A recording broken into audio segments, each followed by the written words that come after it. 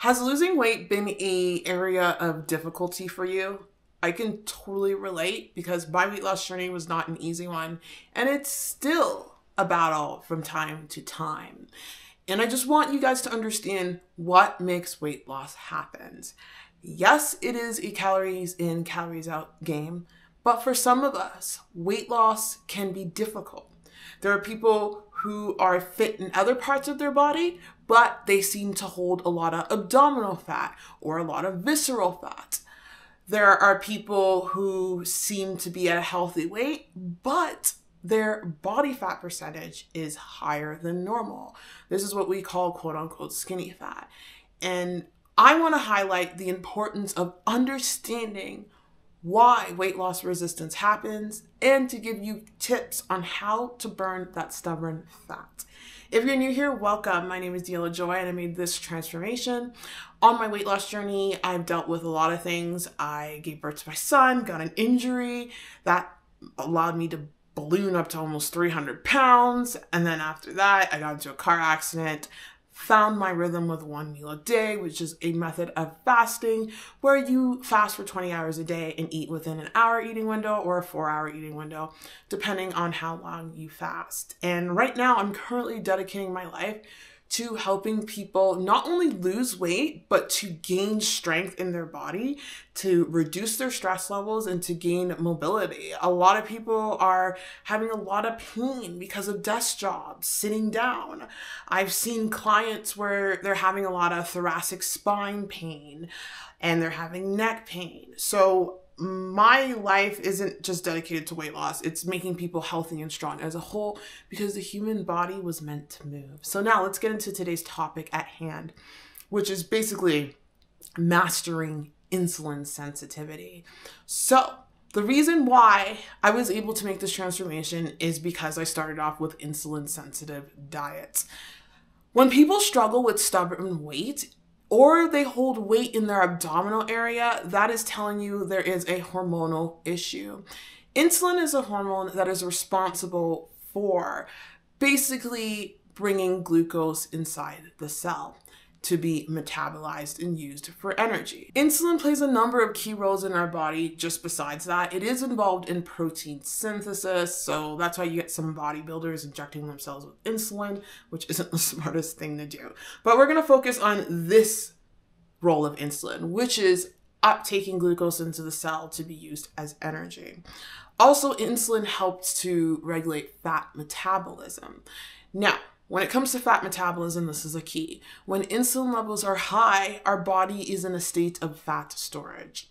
When insulin levels are high for a prolonged period of time, people become insulin desensitized. So they become insulin resistant. They're not sensitive to insulin. And when that happens, that's when metabolic mayhem happens.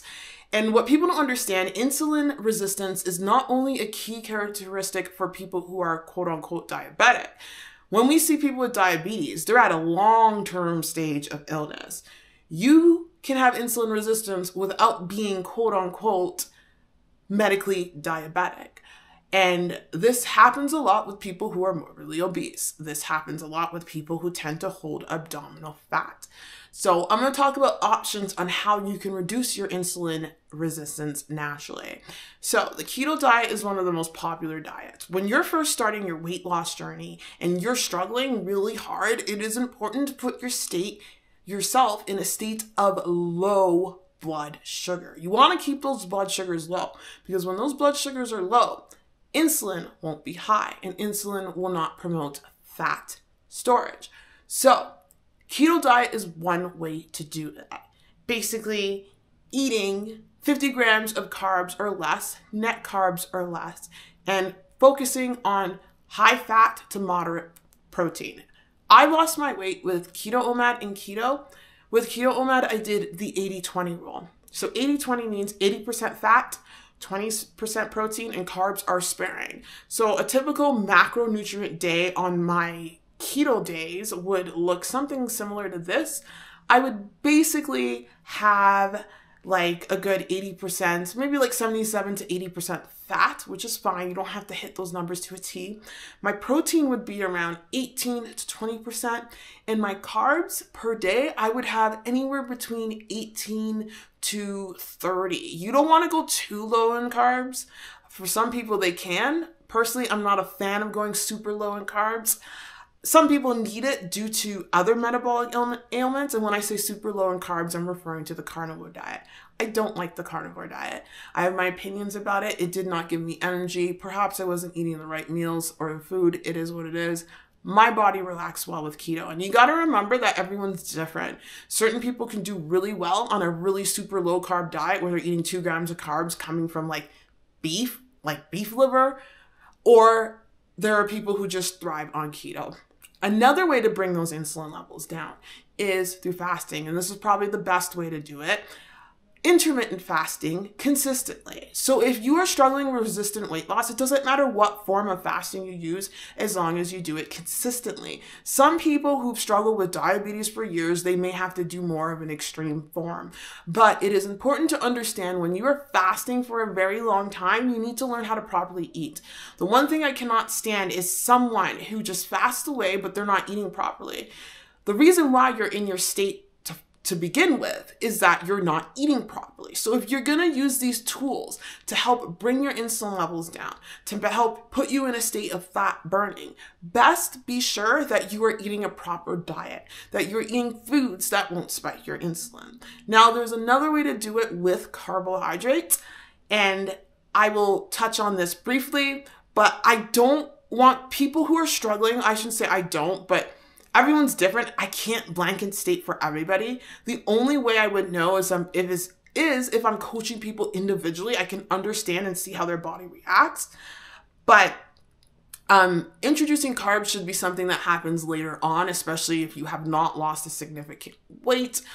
Some people can still lose weight on carbs. They have to eat the right carbohydrates and they have to eat it at the right time. So let's talk about becoming insulin sensitive with carbs.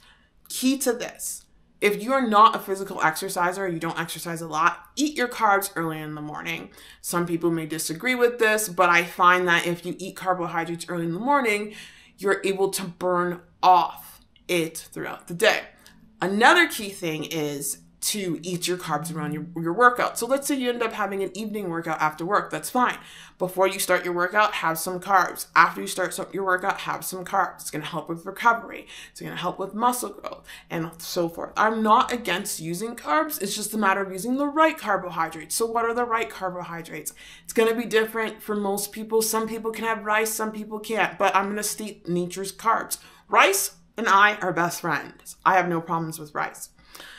Natural carbs, avoid processed carbs. So natural carbs like rice, natural carbs like sweet potato, yam, avocado has some carbs in there, blueberries, bananas, fruits. Never be afraid of fruit. No one is gaining tons of weight just eating fruit. Maybe high fructose corn syrup, but that is not fruit. That's processed fruit. That's processed food. And just being able to make smart choices with what you eat. So I'm just going to reiterate my points quickly. Number 1, in order. Fasting is the best way to do it. Intermittent fasting consistently over time, compounded over time, will get your body into a state of healing and making itself more insulin sensitive. Number 2, a low carb to keto diet is the next best thing. Making sure you're keeping those fat levels high, because when you eat a lot of fat, it keeps those insulin levels down. Protein's the second one. Carbs are the third. And the third is, if you're going to eat carbohydrates, eat it in a way that you are not spiking your insulin. Eat it with lots of protein. Eat it with lots of fiber. Eat carbs around your workouts or carbs first thing in the morning. Don't eat carbs naked. Always eat carbs with some protein and some fiber to help negate the insulin or glucose level spike response. So if you eat carbs naked, you will spike your glucose levels. If you eat carbs with protein and you eat carbs with fat, you won't. And be careful of the choices of carbohydrates you choose. Safe carbs are nature's carbs. Avoid processed carbs and you're a winner. Anyway, I hope this video made sense. I'm super tired, so I'm just trying to wing it as we go. If you made it this far into the video, just type in the word wing it, because that's me right now. And I'm sending you guys bad luck. Take care. Bye.